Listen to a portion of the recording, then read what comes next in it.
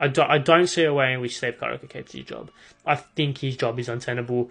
When we look at his managerial career, I mean, a lot of it is very underwhelming, right? And I know he had success early on, but you could look at it and say, yeah, that was obviously with Arnie's squad and Arnie's tactics, etc. The further we've moved away from that era, the worse they've got. There's something about him that doesn't click for me. When we look at the table, of course, they got spanked 4-0.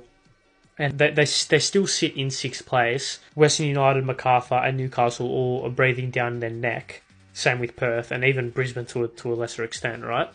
They're breathing down the neck. It will be very interesting to see whether or not he keeps it. I think if they don't make finals, he has to go. If Sydney don't make finals, his job is absolutely untenable and has to go. I think it's a matter of time, personally. I don't think they'll make finals. I think there are a couple of teams better than them that sit outside of the top six that will eventually make their way through.